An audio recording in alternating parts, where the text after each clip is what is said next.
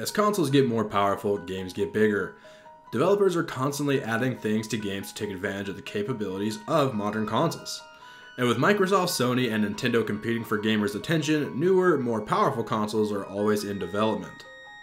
But as consoles get more powerful and games get bigger, we sometimes find ourselves pulling out the box under our bed, blowing into our NES and SNES cartridges, and slamming them down, and spending hours playing the classics. These games are more than simple nostalgia.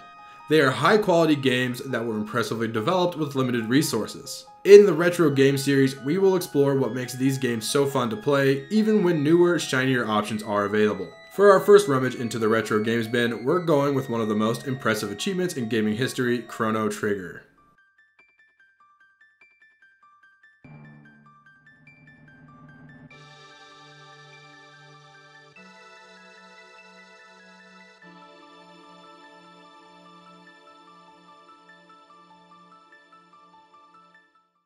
Chrono Trigger is often considered one of the greatest games of all time. It has received perfect scores from IGN and Nintendo Life, just to name two, and has been remade for smartphones and handheld consoles.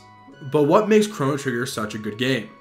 Why are audiences still buying and enjoying this time-traveling adventure? The major reason Chrono Trigger is so beloved is its perfectly structured story. The adventure of Chrono follows the hero's journey. The concept of the hero's journey, also called the monomyth, was introduced by scholar Joseph Campbell in 1949. Campbell studied the stories of cultures from around the world and made an interesting discovery. Every culture from every time that has ever written about heroes has written their stories following a pattern. Campbell was the first to identify and put names to the steps that have been used to write the tales of heroes from the beginning of time. Here's a simplified version of the key steps of the hero's journey as described by Joseph Campbell. Number 1, the normal world. The hero is a normal person doing normal person things. Number 2, the call to adventure. Something happens that pushes the hero to act. Number 3, crossing the threshold. This is when the hero goes from ordinary life to the special world. This could be an actual place or a change in the character that alters the way their world works. Number 4, trials. The hero faces difficulties and through those trials learns and grows. Number 5, approach. The hero begins the last march towards the ultimate conflict. Number 6, the belly of the beast. The most difficult task, the biggest fight, the final conflict, aka the boss fight. Number 7, reward. The hero receives something as a result of their triumph over their enemy. This can be anything from a treasure like gold to an important life lesson or ability. This reward brings the hero or those around him some sort of benefit. Number 8, the return. The hero is back to his ordinary world with the treasure.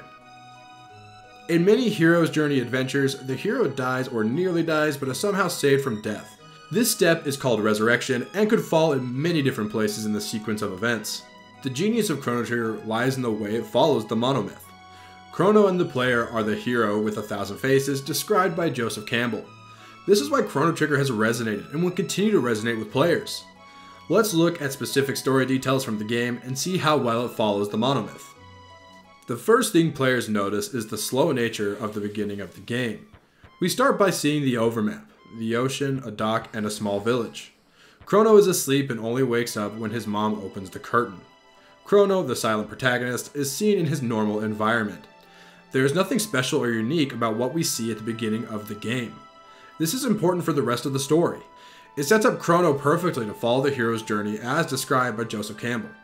Chrono, and by proxy the player, begin the epic adventure in a very ordinary world. By showing Chrono in a very normal setting, the special world he later enters becomes more spectacular. Chrono is a regular young man who oversleeps and is about to go to a fair. There's nothing special or spectacular about him or his situation. The next stage in the hero's journey is the call to adventure. Chrono's call to adventure is when Marl is sucked into a time portal by Luca's teleportation device. Chrono did not look for adventure. He made a friend and that friend needed him. This is very typical of the hero's journey. The hero is thrust into the line of duty. After going through the portal, everything changes. The music takes on a different mood. A mist covers the land. The Millennial Fair is replaced by a landscape filled with monsters. The contrast is stark and gives the player a very real sense of we're not in Kansas anymore. Chrono and the player have crossed the threshold and entered the special world. Specifically, we have entered the year 600 AD, but on a larger scale, we've entered the special world of time travel. The next step in the journey is filled with trials. Chrono and company need to save a queen, travel to the future, travel to the past, travel to the not as distant past, and back to Chrono's original time. All the while, Chrono and company develop talents and gain treasures to help them on the way. During a particularly difficult trial, Chrono and crew face down Lavos himself in the Black Omen. Chrono, being the bad man that he is, sacrifices himself by doing the special attack he does thousands of times later without dying. The player is then offered a choice: resurrect Chrono or leave him dead. I personally have never left him dead. I mean, the dude sacrificed himself, leaving him dead would be heartless, like cold-blooded terrible person levels of heartless, but whatever, do you, I guess. Anyway, where was I? Oh yeah, this is the resurrection step in Chrono's hero's journey.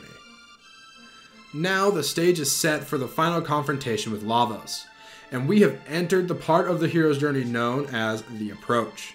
The player can now decide how to approach Lavos and whether or not to take on additional trials or side quests in preparation for the final battle. This is particularly interesting in Chrono Trigger because the player has so many options to choose from. When the player is ready, they face down Lavos and save the world, gaining them the treasure of, well, saving the world. On top of that, Chrono gains new friends and all of the valuable life lessons learned along the way. This fulfills the belly of the beast and reward part of the journey. Once the world is safe again, we see our heroes return to their homes. They have returned to where they began, they are back in their ordinary world. The story of Chrono Trigger is the driving force behind its success. The story of Chrono is the story of all heroes. It's the story of all of us.